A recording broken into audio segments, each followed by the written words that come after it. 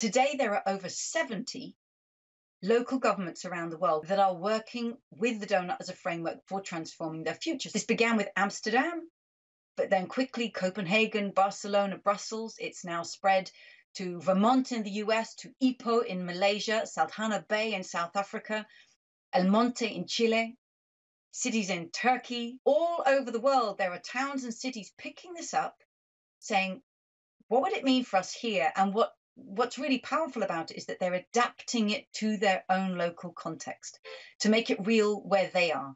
So it's not imposing a solution, and there's no imposed policies. It's all about what would it mean to thrive here, to be regenerative, to be distributive here with our history, our culture, our values, and our possibilities.